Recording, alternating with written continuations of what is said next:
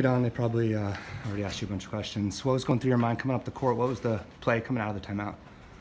Really, it was really clear out the whole left side for me to hopefully get to the basket, but for some reason I seen another guy trying to cut me off, so I figured I'd cut back to the right, and then I was figuring maybe I'll get to the basket this way, and then I just seen a bunch of red jerseys in front of me, and I just tried to look out, and I saw Mark, and I knew he's shooting 50% on the year right now, so I'm like, oh yeah, I'm gonna give that to him. He's gonna knock that down, no doubt, and that's what he did. You guys had a span there in the end of the second half where a lot of possessions in a row.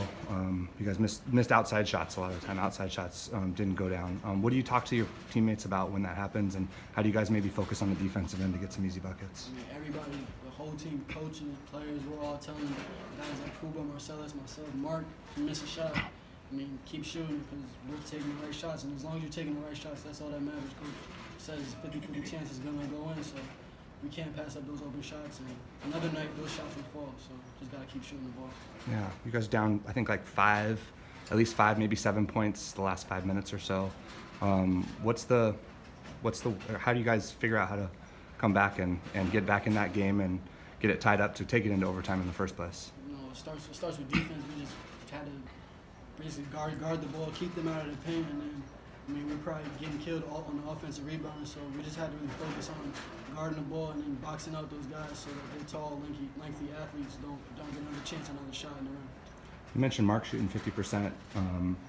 Seems like he's really come out this year, and that's a part of his game that's improved a lot. Can you talk a little bit about the work that he puts in and what that means to your team? Since I got here, I remember Mark being a freshman, him redshirting, like he was working every single day, working on his craft, lifting weights.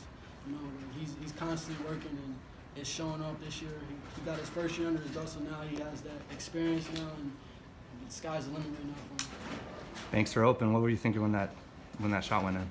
Honestly, I didn't think it was gonna bank in. I knew it was gonna go in, but the fact that it did bank was just like, it's just crazy. But I'm just happy he made the shot. Awesome. Thanks, Don. Any questions, Don? All right, thank you, Don.